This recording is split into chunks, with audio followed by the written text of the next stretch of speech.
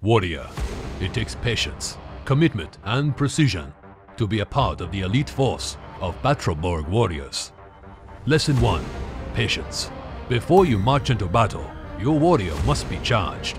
For optimal performance, charge your warrior for 20 minutes. Turn your warrior robot to the off position. Do the same to the katana controller. Insert the charging port on the warrior into the charging jack of the katana controller. Slide the power switch on the katana to the charge position. Both the red and green light will illuminate. The green light will shut off once your warrior is charged for battle. Lesson 2. Commitment. You must commit yourself to a warrior and to the katana controller to properly sync the two together to move forward on this journey. Turn the chosen warrior to the on position by moving the switch to either A or B.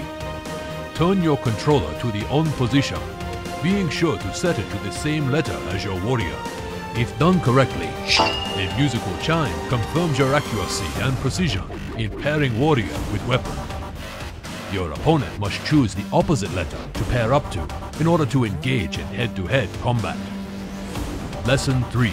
Precision. Maintaining a close distance and aiming the katana controller at your warrior is crucial to success, as power transfers between them.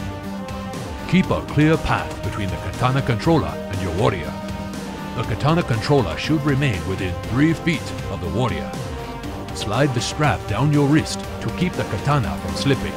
A firm double-handed grip on the katana controller ensures alignment of the signal between warrior and controller. For strike pattern and battle play information, watch video 2.